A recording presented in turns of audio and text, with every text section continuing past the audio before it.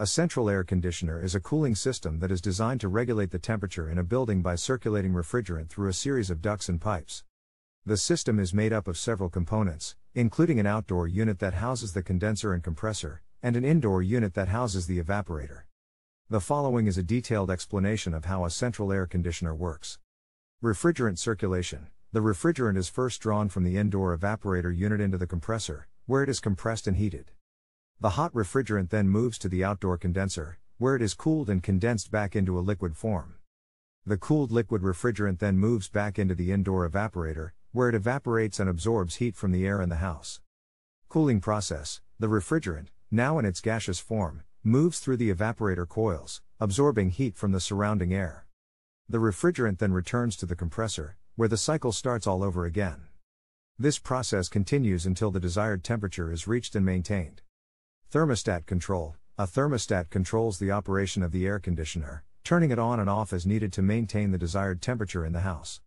The thermostat senses the temperature in the room and sends a signal to the air conditioner to turn on or off as needed to keep the room at the desired temperature. Ductwork. The cooled air is then circulated back into the building through a series of ducts, while the refrigerant continues to circulate between the compressor and condenser. The ductwork is typically made of metal and is located in the walls, ceilings, or floors of the building.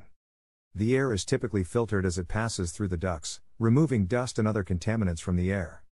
Types of central air conditioners. There are several different types of central air conditioners, each with its own unique features and benefits. For example, some systems use a split system design, with the evaporator and compressor located in separate units. Other systems use a packaged unit, where all the components are housed in a single outdoor unit. Split system design. A split system air conditioner is comprised of two separate units, one located outside and one located inside the house.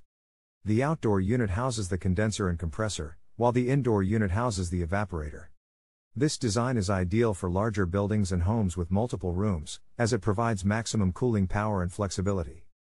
Packaged unit design. A packaged air conditioner is a single unit that houses all the components of the air conditioning system, including the condenser, compressor, and evaporator. This design is ideal for smaller buildings or homes, as it requires less space and is more cost-effective. Energy efficiency. Central air conditioners can be rated for their energy efficiency, using a standard called the Seasonal Energy Efficiency Ratio, SEER. The SEER rating is determined by dividing the total amount of cooling produced by the air conditioner over a season by the amount of energy it consumes during that same time period. The higher the SEER rating, the more energy efficient the air conditioner is.